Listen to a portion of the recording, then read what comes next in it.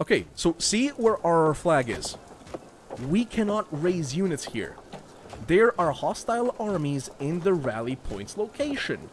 It says so right there, very, very lovingly, very, very clearly in red. Now tell me, why doesn't the same thing apply to mercenaries? Why did a mercenary company, and no, I'm not letting go of this. Why did a mercenary company spawn on our faces just as the main army was about to attack? Relax, I love history lessons too. Alright, good, good. I'm glad you enjoyed that. So I say we actually move our rally point over here, beat one army up, beat the other army up, and then make our way down there. Wait a minute. Good effing God. Where are my levies? Because all of this now has such low control, we have 500 levies. 500. That's not even enough to beat one of these guys. Or rather, barely enough, shall we say. So, do we have the chief? Okay, yeah, we do have the Band of Horsa, the Band of the Horn, which sounds like the same thing to me, honestly. So we're gonna get these guys. And we're gonna raise whatever small army we have left right now. You'll win because of the army quality, no need for mercs. Well, that message, what is it? It's not your fault. It's not your fault, the message was too late. Or rather, that I read the message too late. Can no longer continue to increase control. No, you can, and you should. Actually, let's just move you to Torrent then. Okay. I'm actually just gonna move my army right there. Okay, you're locked. You're not gonna get away from this. I gained the trait ill.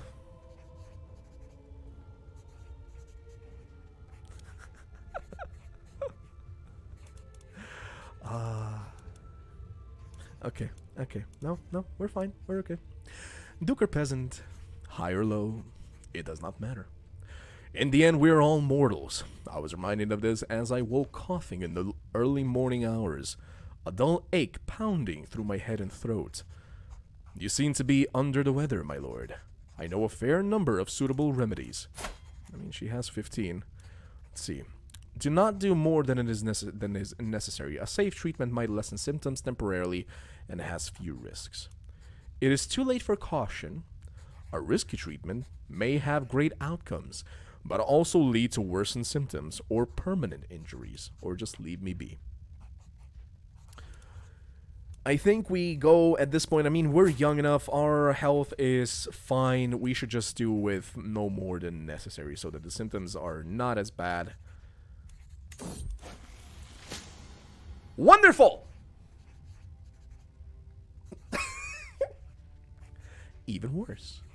The steam rose from the cup as Gillamette stirred the green powder in it. She explained the healing properties of the herb at length before motioning for me to drink it. The root is in there too, she boastfully revealed. The bitter herb did nothing to improve my state. In truth, I think I feel worse. Go away, I want to rest. Good roll, Kek. Yeah. Yeah, most of our rolls have been like this. Let's be honest. Oh, this character is not the luckiest one, at least not in this stream. Hopefully tomorrow's stream is gonna go a little bit better. And we are not as unlucky. Oh, good God, you actually have a very good commander there. But he has been caught. Nyok, nyok, nyok. Where is the rest of them? There they are. Beat him up, beat him up, beat him up, up, up, beat him up, beat him up, beat him up, up, up. I've heard good things about you, and I am interested in starting a written conversation. Who is you? Duke Rudolf of Friuli. Wait, how are you under... Oh god, you're actually becoming quite powerful over there. You know what? Start exchanging letters. Why not? Though he's 46, he's wounded as well. I mean, I'm sick right now, so who am I to talk, right? Has wounded the enemy commander. Good. Thank you for your swift response. I'm looking forward to our correspondence. Please, I implore you, pick the first subject first to discuss. Okay, you're callous, you're gregarious, you're generous. Let's discuss the finer points of etiquette. You're an insightful thinker, theologian. Please tell me about the blessings of family. Are you a family man? I guess. My type of roast too. To be fair, like, we all have these moments where we essentially feel that all of the roles are bad. To be fair, we're still alive, so far. Quickly, just knocking on some wood. I do not want to jinx that one, at least. Yeah, low control. No shite. The offensive war is at least going down, you know, that's basically what was ruining us here.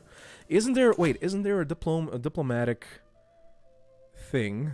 Writing history, life of glory, dignitas. Wasn't there one that actually increased your... Oh no, that's also in stewardship. Popular figurehead, this one. Popular opinion and plus 50. Aye. Okay, well, at least our marshal has a lot to do now. Quite a lot. To think that you would ask about a subject so dear to me. Okay, we at least got a good roll on this one, guys. Guys, we got a good roll. You truly know me better than most. Since you have indulged me so, I must ask, there's anything I can do for you? I only wish to exchange letters. Perhaps we could arrange a trade deal. What does that do? Holding taxes plus 5%. Oh, but only in Anjo.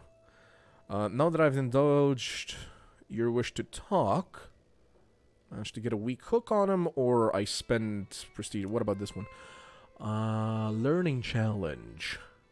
39%. Our correspondence teaches me a lot about foreign affairs, or 60%. Gain 100 diplomacy lifestyle experience.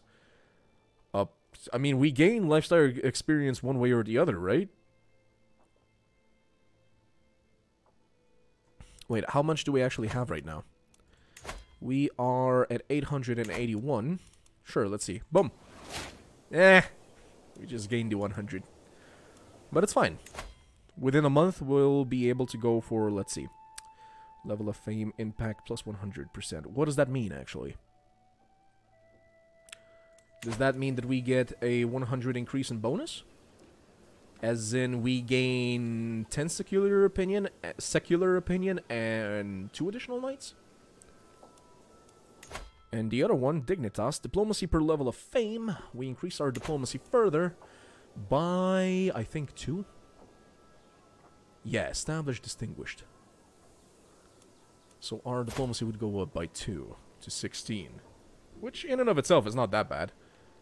That level of fame impact plus 100% hits different. What do you mean by hits different? Diplomacy perk is available. I mean, we don't really gain that much diplomacy from the level of fame at this point, just yet. We are almost at illustrious, though. It's so good. Oh, okay. We'll go with the life of glory, then. On our way towards August. With a +2 diplomacy, +1 martial, and +1 prestige per month. Okay, so let's see what it does. Yeah, secular opinion +10, number of knights +2. So we understood it correctly. Excellent. For one, CK3's wording was clear. No hate, though, no hate. It's an amazing game. It really is. There's just some finer points that they still have to look at. Like, for instance, yeah, mercenary raising and whatnot. Okay, so you're done in Toren. Oh, good God. Samur next, please. If you are a living legend, you gain +30 opinion of everyone. You mean everybody gets +30 opinion of you. With that perk, that turns to +60 on everyone. Yep. That sounds amazing. That really does. Nobody really goes and hates you. Though you are quite old by the time you get to that point, aren't you? Natural +10, a severe penalty on health. Health is still fine, though. So, luckily enough, this happened while we were young. Neighboring ruler won war. Aquitaine won against Toulouse. No. Never mind. In the war against the tyranny of the Duke. You are still Valdencia. Jesus, Mother of God, is actually spreading. Wait. Betty.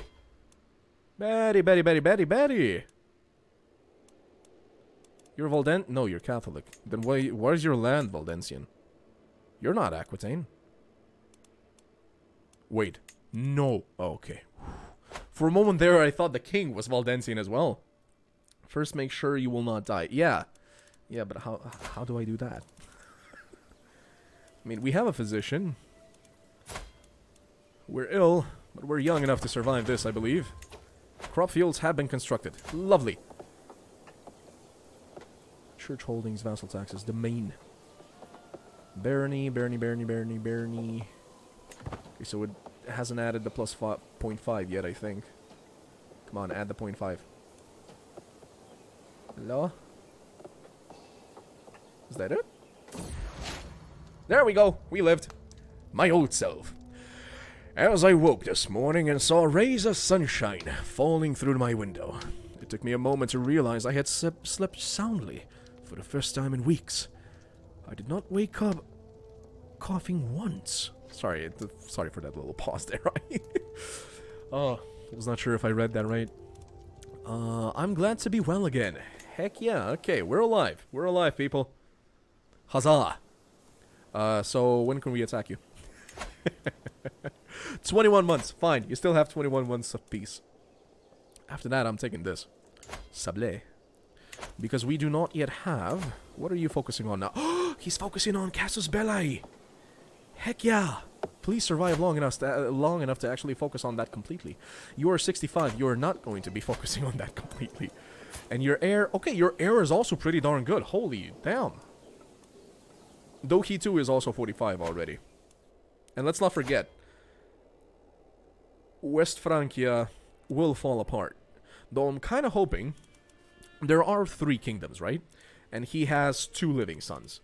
So I'm kind of hoping that this part actually remains whole. And Italy just becomes a separate kingdom again under the second son. Kind of hoping that happens. That this whole thing will not be like a Gorder Bor right here. Gorder Bor, he said. Border Gore. There. Fixed it. I can speak. Just not in English, I guess.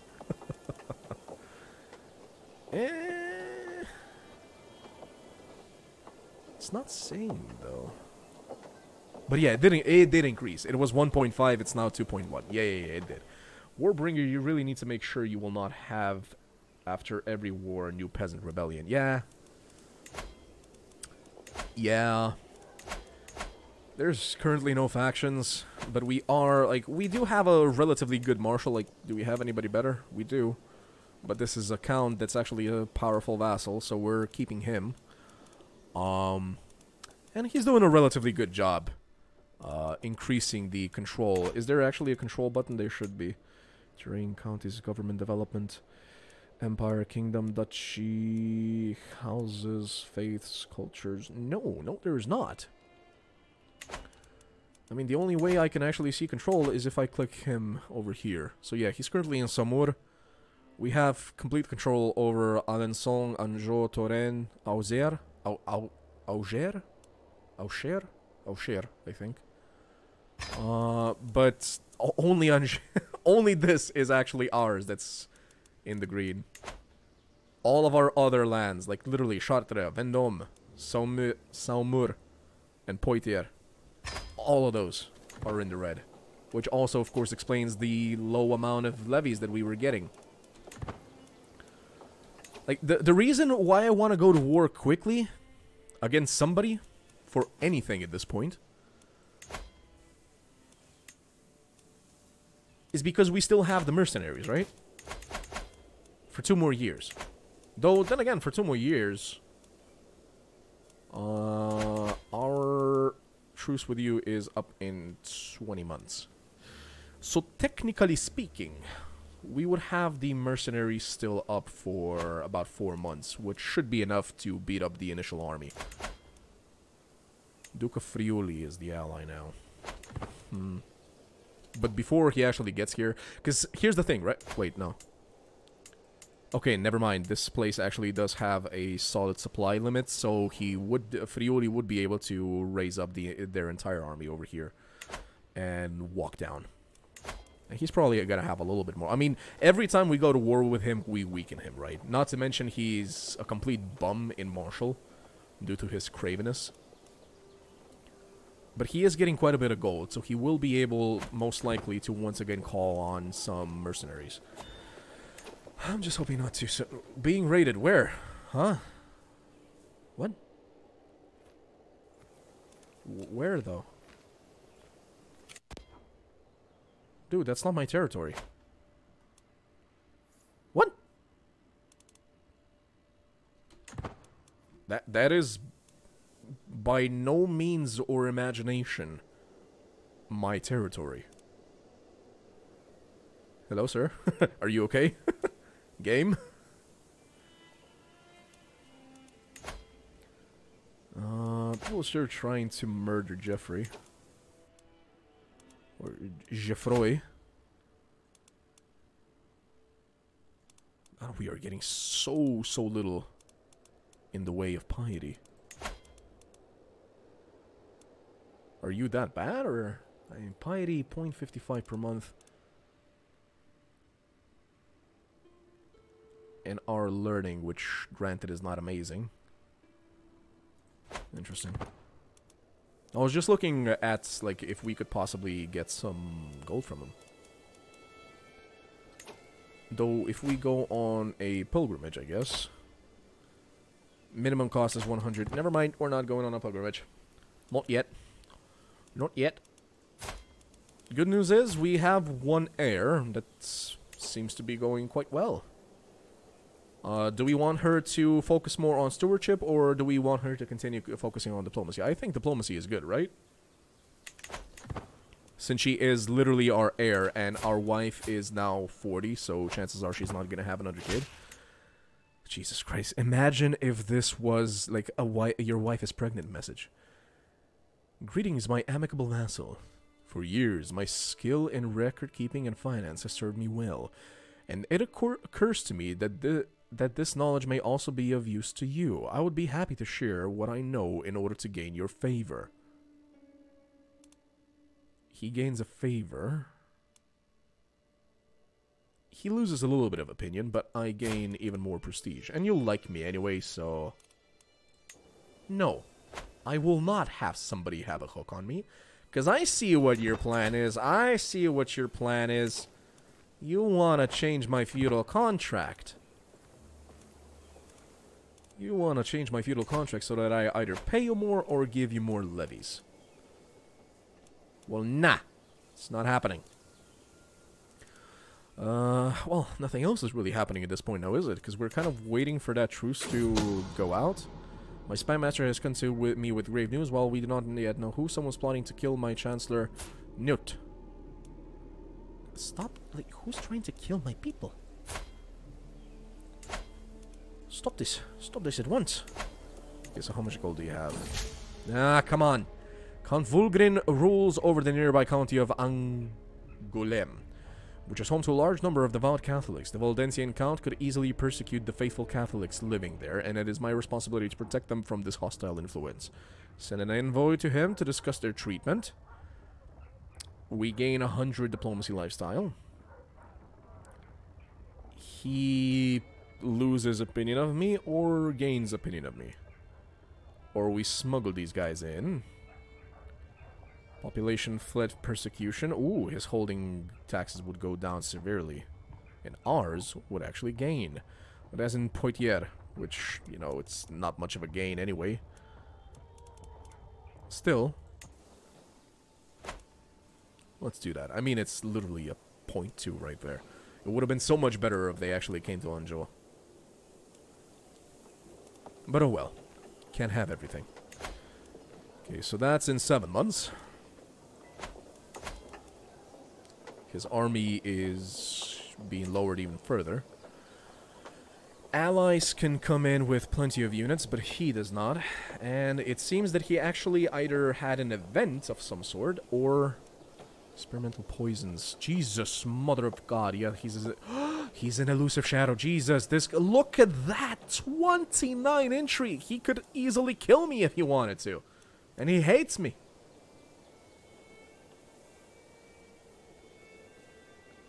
Oh boy. This dude, this Craven dude, is very, very dangerous now that I look at it. And considering that goal just went down, he could have potentially bribed somebody to do something. Now, I'm kind of hoping that he's dumb enough to actually go for one of my counselors and not for me. Because, let's face it, our intrigue is not amazing. It is average. And versus his, which is excellent, we stand very, very little chance. She's intimidated by my dreadful reputation. Again, what dreadful reputation? Oh, we actually do have some natural dread now. What from? Liege Spymaster. Are you that good?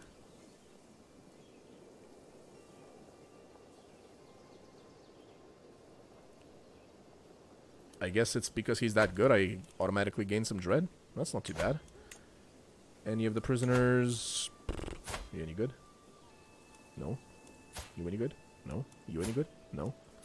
How about you? Nope. 9. You're somewhat good. But considering the threat, I don't want to be recruiting anybody right now. How are the rest of my vassals feeling about us? She doesn't like us, she doesn't like us.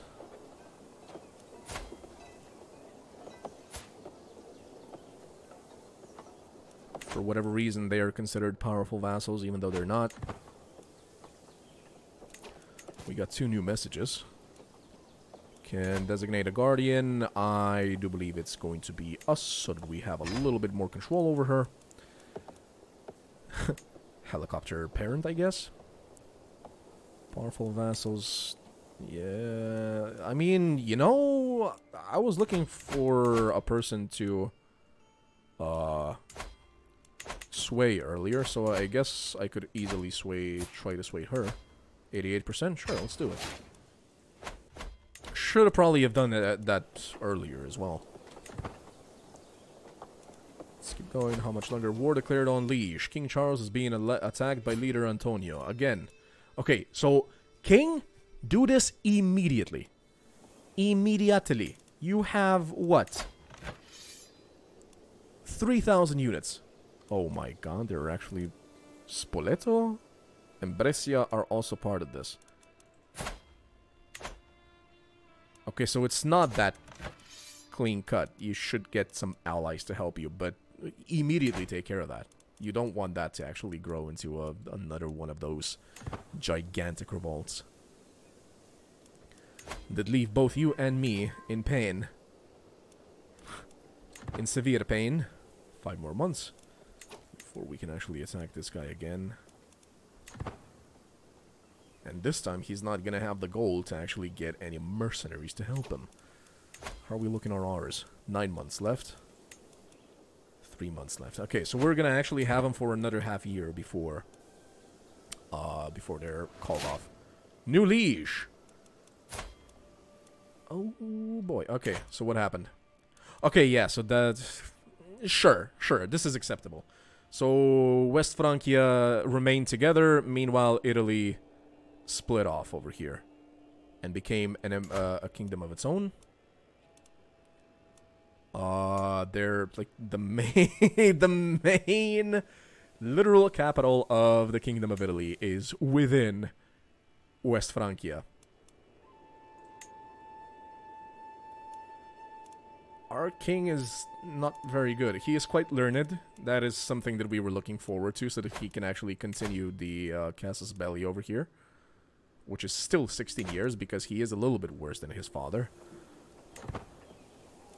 But okay, this is doable, I just didn't want border gore over here, like, you know, Aquitaine splitting off from West Francia or something. Council invitation as a chancellor. See, that makes much more sense. Me as a chancellor, yes, not as a spy master. Ah, that's what it meant. Aha! It's not because our spy master was amazing. It was because we were the spy master of our king. Aha! Now I see. You know what I would appreciate? If the truce counter actually showed up here. Like it did in CK2. That the truce is about to run out. I would love for that to have been there. Yeah, the contract expiring comes up, but not the truce. Okay, we no longer have a truce. Huzzah! He is still allied with Friuli, which has gained a little bit more strength since last time, I believe. So altogether, they have about 2,000 units. So we would definitely be counting on Bourbon to come and help us. We also have a daughter that is quick. We might try to find her a suitable spouse. Arnaud Robertin, County of Bourbon. Yeah, but I'm already allied with Bourbon. I would prefer somebody else. Zealand... What? Oberek. Argao, Guinness. And that's it. But yeah, I know that we have congenital traits selected. Because I would like the congenital traits to continue. Alright, I also have to say matrilineal. Remains these two. Okay, so we don't really gain any new alliances from that. Let's start this. So we can actually create a cadet branch, but I've actually gone and checked what it takes to actually become the head of the actual dynasty. Now, Count Eudes of Bourbon, his maximum military strength is right now 846. House head heir is the dude in Dion for whatever reason. He's not his child or anything, and he has 436. I'm a little bit confused. Oh, no, he is his child. Never mind, never mind. Right. The thing is, though, I actually read how to become the dynasty head. You have to have 10% more military strength, maximum military strength, than the current house head in order to take over. So our words are apparently be brave. We could make a cadet branch. We could. But I would I would actually prefer to simply go and become the head of the dynasty instead. Like, his maximum military power is 846. Our current military power without the levies is indeed under that, due to the fact that we have very, very low control in our current lands due to the revolts before, thanks to the useless king not taking care of the rebels soon enough, including our own aggressive wars and whatnot. The popular opinion is still offensive war is a -8. Locals pacified, yeah, these are the locations that actually rose up against us as well. So these are not going to be rising up anytime soon. Anjomite, Alençon, that's popular opinion. Shafting control. What does that even mean? Where are you currently, sir?